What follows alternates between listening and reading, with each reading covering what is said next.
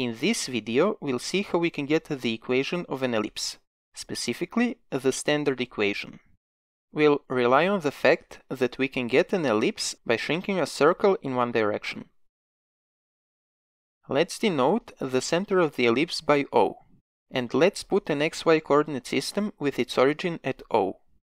Just as we did in previous videos, we'll say that our ellipse intersects the x-axis at -a and a, the y-axis at -b and b, and the circle intersects the y-axis at -a and a.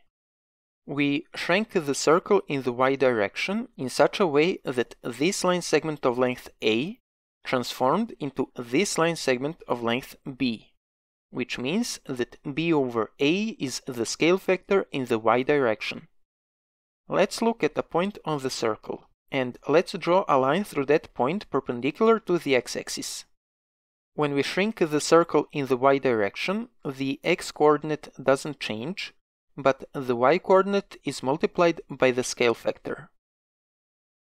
So, if we call the point on the ellipse P and the corresponding point on the circle P', then their x-coordinates are the same, but the y-coordinate of P is equal to b over a times the y-coordinate of P'.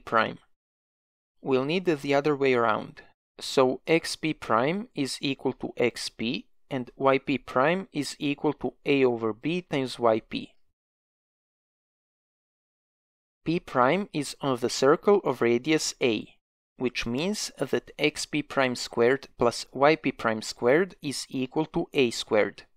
We can substitute for xp' and yp', and we get that xp squared plus a over b times yp squared is equal to a squared. To simplify this, we square what's inside the parentheses, and we divide both sides by a squared, which gives us xp squared over a squared plus yp squared over b squared is equal to 1.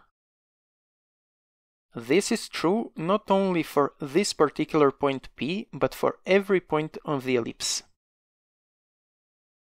So the equation of the ellipse is x squared over a squared plus y squared over b squared is equal to 1. The equation has this particular form when the center of the ellipse is at the origin of the coordinate system and when the x-axis is the major axis of the ellipse. In that case, the equation is called the standard equation of an ellipse.